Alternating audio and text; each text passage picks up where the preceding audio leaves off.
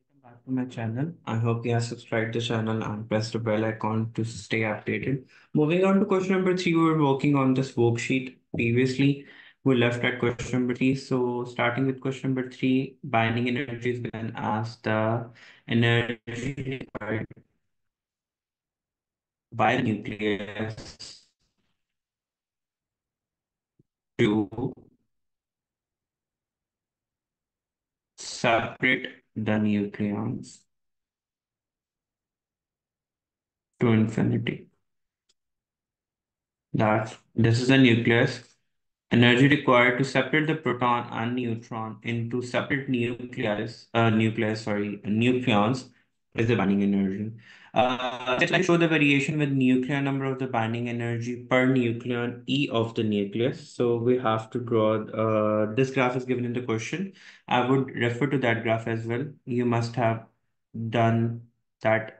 The maximum binding energy of the iron, and then the binding energy decreases. So we're going to draw this graph.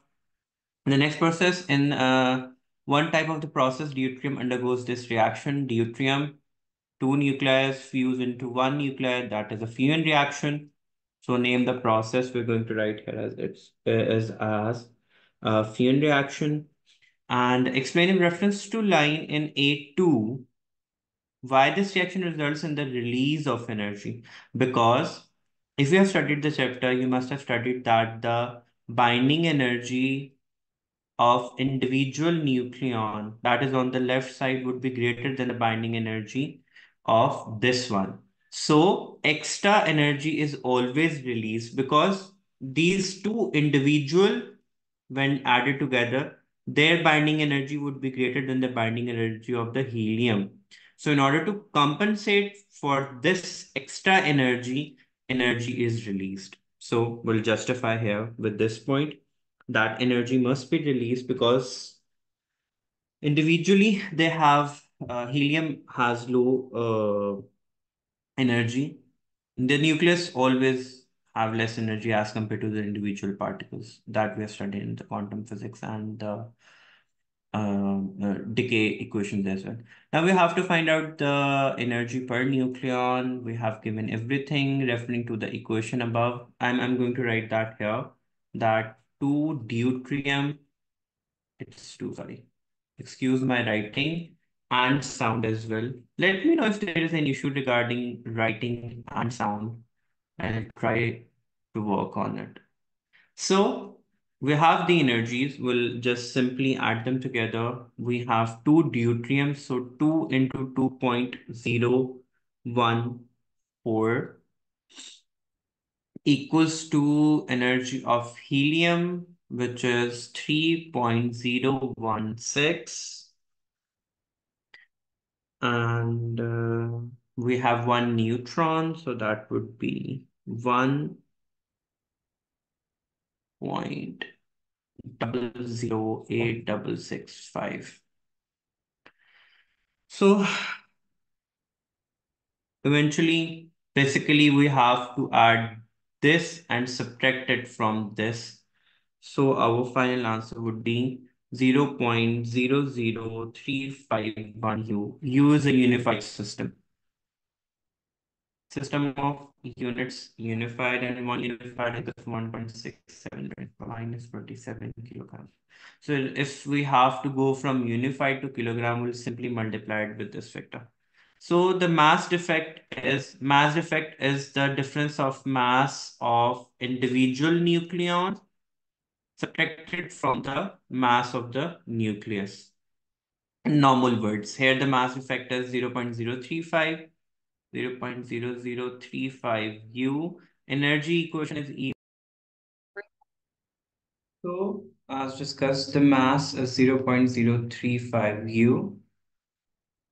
Mass defect is 0.00351 U. Also, he asked us to find out the energy. So E is equals to mass defect into C square. Putting this value here in this part, 0.00351. Instead of U, we'll put the value of U, which is 1.6 into 10 raised to power minus 27 kilograms, times C square, which is 3 into 10 raised to power 8. square. This will give us the value of energy, binding energy, which is 5.24, 5.24 into 10 raised to the power minus 13 joules. In the question here, asked to find out the total energy for 1 mole of deuterium. If you focus on this equation, we could clearly see that 2 moles is giving 1 mole of helium. So if we use 1 mole, that will give us 0.50 mole of um helium. So keeping that in view, and we know that if number of moles are given, number of moles are multiplied with Avogadro's number in order to find out the mass of the particle. So if the number of mole is given, which is 0.5, so in order to find the total energy, 0.500 times Avogadro's number, that will give us the mass of the molecule of against 1 mole of deuterium into the energy which we have binding energy that we have found in the previous part, which is 5.24 into 10 raised to the power minus 13 joules. Putting this in the calculator, will get the total energy as 1.58 into 10 raised to power 11 joules. I hope you get this part. Let me know if there's still any issue regarding this. Moving on to the next question. We have state one piece of experimental evidence for the particle nature of electromagnetic radiation. So that would be photoelectric effect. The wave nature is the diffraction of electron. We have to find out the wavelength of light. So we know that we have the formula lambda is equals to h over p. In the very first question, we have did this formula, and we know that p is equals to m into v. If it's alpha particles, so mass, we know what the mass would be. 4m, 4 into m, 1.6 into 10 raised to the minus 27. Velocity is 6.2.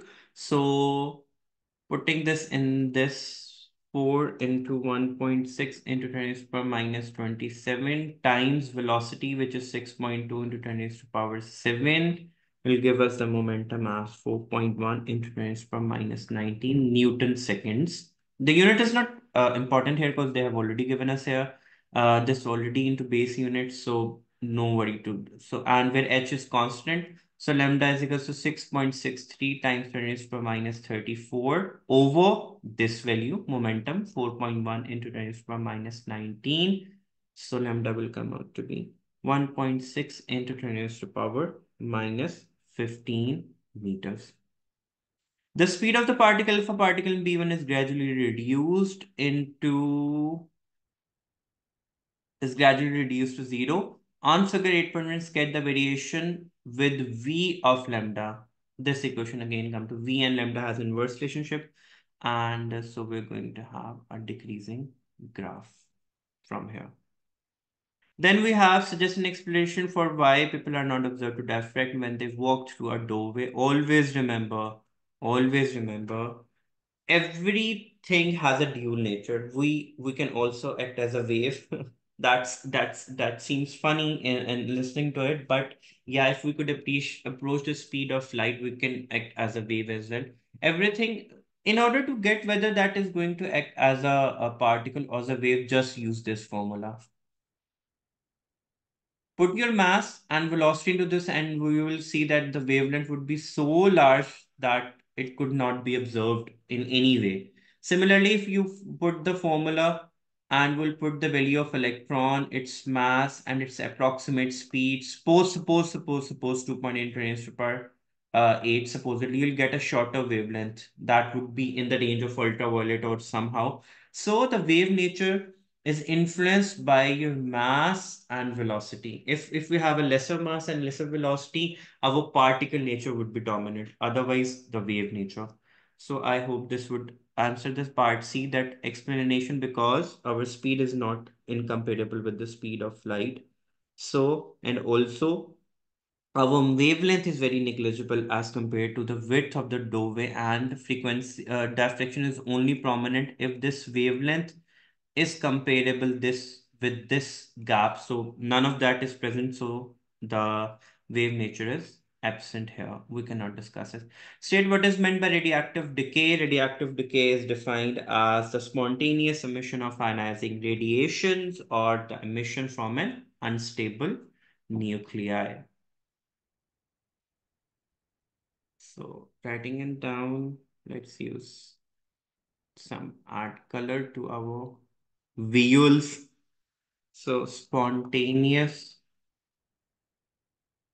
emission of radiation or spontaneous emission of radiation from an unstable nuclei. If you need a further detail on this topic, do you want to work on radioactive decay and the equation? I would love to make a lecture on it. So just comment down below and I'll try to make one as soon as possible. So the next question is on figure 10.1. Sketch the variation T of the number n of the nuclei X present in the sample. Your line should extend from T equals to 0 to T is equals to 3. T, do we have the sample activity is A activity? I hope activity you guys remember. Lambda n. This is equals to decay constant into n. This is the activity previously. So if we have to draw the graph, we know that the half-life graph is made as at time t equals to 0, it would be 1. At time t equals to t, it would reduce to half of its value. After 2t, it would reduce to 0.25 and 0.125 would come somewhere to this block. So we'll join these points. I'm very bad in drawing, so just get the idea. So that would how the graph would look like. Moving on to the next part, we have activity versus n. We have to draw a graph for that. I have just written the equation before that activity is equals to lambda n decay constant. So activity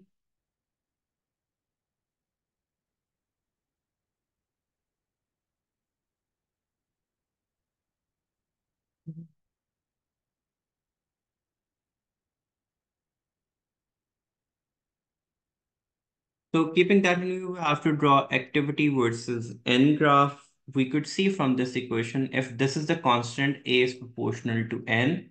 So we'll get a straight line graph from here. Oh, sorry. It would go like this. T equals to 0, 0, proportional, proportional. So these 2 points. Let me make it, I'll try to make it even neater and nicer. Let me use a line for that. No, I don't have the option. Oh, I have the option flying here. So it would pass from here till here. Let me circle the points with the darker blue as it's proportional. So we'll get this type of graph. State the name of the quantity represented by the gradient of your line, A over N. A is proportional to lambda N, A over N. A is along Y, sorry, and X is along N, so that would give us the decay constant. Uh, Figure 10.1, sorry. Sorry. And then 10.1, they have asked us to refer to 10.1. So let me take you. And 10.1 is the activity. Sorry. Activity is given as radioactive decay per unit time. So N over T is activity. So we'll write activity here. For figure 10.2, it would be decay constant. Now they have asked us to find out, we have the formula n equals to n naught e lambda. This vector from here, n over n naught would come out to be E minus lambda T. T is a half-life. Let's see what they have asked us to do in this question. Let's read this question. They have asked us to, for the sample in B, calculate the friction N at T equals to 1.70. We have to find the decay constant. Do we have the decay constant? Okay, let's find the decay constant first. From one of the equation, we know that decay constant is given as log 2 over T is equals to this factor. And T they have given as 1.70 T. So getting back to the equation, E minus lambda into T. T is this, lambda is this. Putting this in the equation, we would have minus, we'll ignore the minus sign for a bit, log 2 over T into 1.70 T. T cancel out. Putting this in the calculator, we'll get the value as n over n naught is equals to 0.31. If you are not familiarized with this equation, I'll upload the lecture in a while. You'll get the idea from there as well.